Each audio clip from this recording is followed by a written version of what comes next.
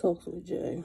Just finished watching Night the Poet versus Elijah Strait. Crucible Phase 2. Let's get into the battle. First round, Night the Poet was rapping. Then he choked toward down. Elijah Strait was rapping really good. He's a really good puncher. Round 2, Knight mentioned about the Saga cosign, which we knew that was going to be brought up.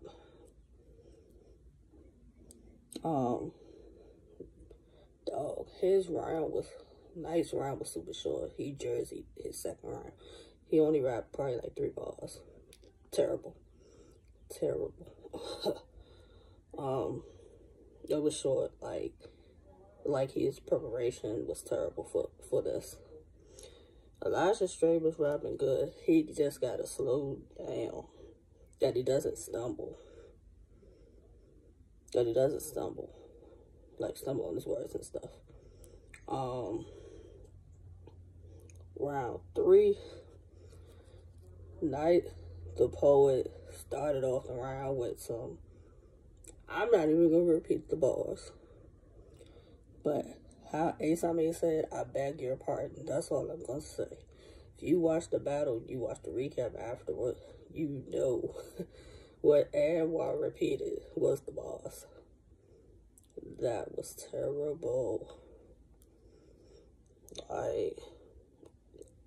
He definitely needs to run his bars by somebody. He needs to work on preparation and memorization of his bars. Because he had bars, but you could tell he was forgetting things. And he gotta slow down too. Slow down so we can hear what you're saying. Elijah just gotta work on breath control, slowing down, and just overall being clean. But this definitely was an easy one for Elijah Strait. I don't agree with Anwar saying that Elijah Strait will be like a Av or a Ram in like 3 to 4 years. Or alluding to that. I don't agree with that. I think let Elijah Strait continue to battle. He's a great puncher. And let him build himself up to, like, that point. Like, it's too early to compare him to a Ram or an Av.